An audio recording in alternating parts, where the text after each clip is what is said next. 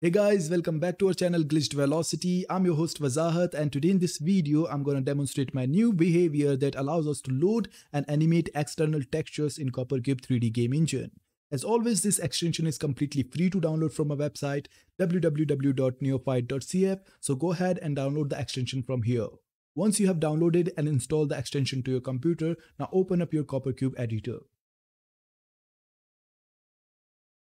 Let me just maximize it. And we are going to simply attach our behavior to our root scene node. You can attach to whatever scene node you want, but I'm going to use my root scene node here. Go to scripted behavior and search for animate external texture. Once you have selected the behavior, then you will be provided with a bunch of different parameters here. First one is our affecting node, and as always, it is going to be our node on which we want to apply our textures. So in my case, it is cube mesh 1. Then we have affect all the materials, and we are going to leave it on true because we want to affect all the materials of this cube mesh here, and it has only one material, so it doesn't matter if you check it or uncheck it, but you can uncheck it if your object has multiple materials, and then you can specify the material index here in the affecting material node so that it will only affect the specific material of your object. But we are going to check back affect all materials here. And then we have directory, which is going to be the folder on which all of our textures resides. In my case, it is 𝙎𝙩𝙪𝙙𝙀 logo on my desktop, which has all the frames that I want to animate, or you can say all the textures that I'm going to use as frames for my animation. So it has frame 1 to frame 392. So it has 392 textures in my 𝙎𝙪𝙪𝙙 logo folder here. So I'm going to rename it from background to 𝙎𝙪𝙪𝙙 logo, because it is going to use this directory with the textures to animate the texture of the cube mesh. Then we have texture name, which is by default frame, and if I go to our texture directory here, then you will notice that all the textures has a base name, which is frame, and then we have an incremented number like 1 2 3 4 5 till 392. So we are going to supply our base name in our texture name here. So base name is frame because we have frame here. In your case, it can be something else like texture 1 or animation 1 or whatever you want.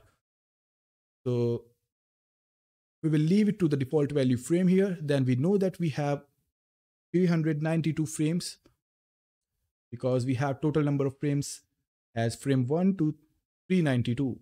So we are going to insert 392 as total number of frames, or you can say number of frames. Then we have time per frame, or it is the parameter which decides the speed of animation. You can increase it to make the animation slow, or you can decrease it to make the animation go faster. So it is 1 frame per texture right now. So you can put 8 frames per texture. So it will change or animate to the next frame after 8 frames. So I'm going to leave it on default value with 1. Then we have looping option here. It decides if you want our texture or you can say our animation to be looped continuously or play continuously, or if we want to play it once and then stop. So and then we have allow loading, then we have action on load, and then we have action on finish. And we are going to discuss about these in a moment. But first, let me test the application by pressing Ctrl F10. If I press Ctrl F10, then you can notice that the debugging panel says could not open file of texture. Then we have directory name, then we have our texture name with the incremented value .png. And that's because we need to save our project in the same directory as our texture folder. So in my case, it is my desktop. So I have to save my project on my desktop. Let me just save it on my desktop, and I'm going to name it test and hit the save button. Once it is saved here, I'm going to test my application again by pressing Ctrl F10. If I press Ctrl F10, then you will notice that all the textures are loaded and the cube mesh is now animated with the external textures, and all the textures are being loaded into the memory, and now it has loaded them all in the memory. but there is an issue with loading of, or you can say immediate animating of the cube mesh here. That's why we have this allow loading option here, which will load all the textures initially into the memory and won't animate this cube mesh until all of them are loaded into the memory. So if I press Ctrl F10 now, then it will load all the textures into the memory. And once they all are loaded, then only it will animate the texture of the cube mesh. It will increase the performance and it won't result in frame drops. So it is better to use allow loading. You can show a loading screen or a progress bar here while the textures are loading. And as you can see, it is in now loop. It is repeating itself. So we can uncheck this looping option here so that the video will play only once, or you can say it will only animate once. And once all the textures are loaded, it is going to be animate, and it will be going to animate only once, and then it will stuck to the last frame, which is going to be a black frame here. And as you can see, it is now not animating or looping again and again. It is stuck to the last frame, which is a black frame here. So let's just hit escape button. Then we have action on load. And what it will do is it will execute any of the supplied action once all the textures are loaded into the memory. So suppose we can play a sound here. So I'm going to play a sound to mimic a video. So I'm going to game and sound, then play a sound, then select this Be Any logo movie, which is the sound effect for this video sequence, or you can say animation sequence. And then I'm going to hit OK. And now if I press Ctrl F10, then it will load all the textures into the memory. And once all the textures are loaded, it will be going to animate the texture and also going to play the sound effect. So just wait to load it. And as you can see, it loaded the textures into the memory. Wait, let the sound finish. As you have noticed that it played the video faster, or it played the animation faster, and the sound effect is very much slower. So how can we fix this issue, or how we can synchronize the sound with the audio? Oh, sorry, the audio with the visuals. So as we know that video plays at 24 frames per second. So what I'm going to do is I'm going to insert 2.4 as time per frame here in my behavior. And what it will do is it will synchronize the audio with the visuals. I'm sorry if I'm pronouncing the name wrong or the word wrong. Synchronize. It will synchronize the audio with the visuals perfectly. So if I play the application now, if I test the application now, it will then play the sound effect perfectly with the visuals synchronized. So if I press Ctrl F10, and it is going to load all the textures, and once all the textures are loaded, it is going to play the animation with the synchronized audio. So we have to wait. Let's just see.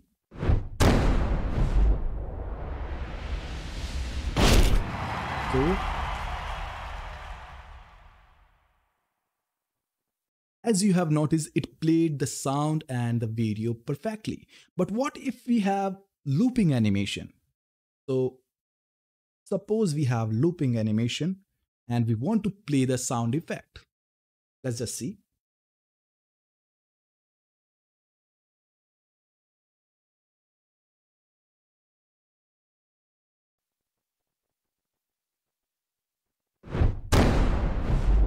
It does plays the sound perfectly with the visuals, but there is an issue when you go in your action on load and select this looped here in order to loop the audio as well.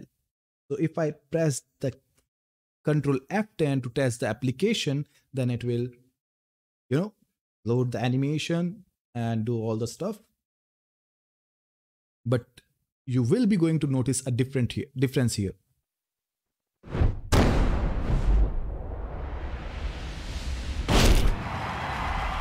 Oh, pretty nice. It worked perfectly, but give it one more chance.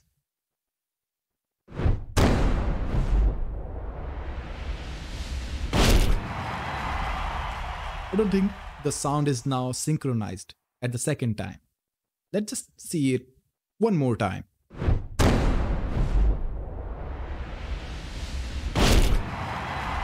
Yep, the sound is not synchronized with the visuals. And in order to fix that, what you are going to do is do not use looped here for the sound. Just uncheck it and then just come to action on finish. And what this action does is it plays or it executes an action once the animation gets completed. So what we are going to do is we are going to play a sound again once the animation gets completed.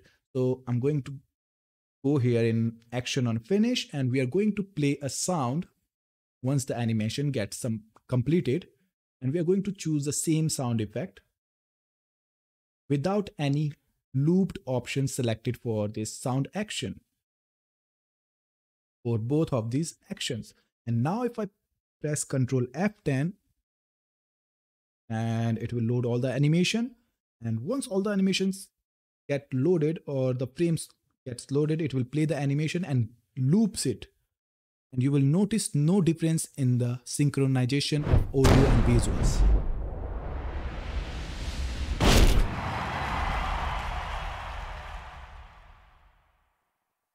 Let's just give it one more time to see if it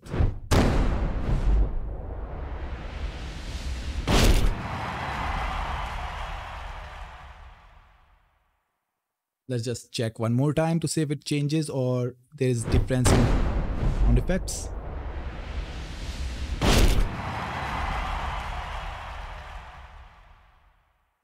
Let's see one more time.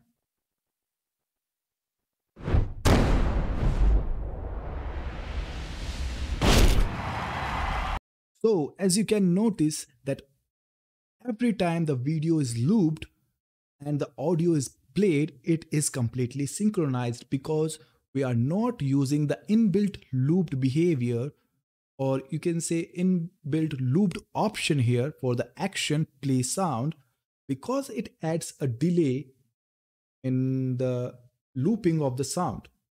So we are ignoring that option. Instead, we are going to play the same sound again once the animation gets completed. You can do whatever you want. Let me just create a cube mesh here in order to demonstrate the action on finish. So now what I'm going to do is I'm going to change the texture of our second cube mesh on one complete cycle of the animation of this first cube mesh. So I'm gonna change a texture, then gonna select our cube mesh 2. And then I'm going to change the texture to something like this. So what it will do is it will play the animation, or you can say the looped animation on this cube mesh, but it will change the texture on one complete cycle of the animation for this second cube mesh. So it will change the texture of this second cube mesh once the animation cycle of this first cube mesh gets completed. If I press Ctrl F10 now, and we have to wait to load all the textures, and we have to wait until it completes one animation cycle.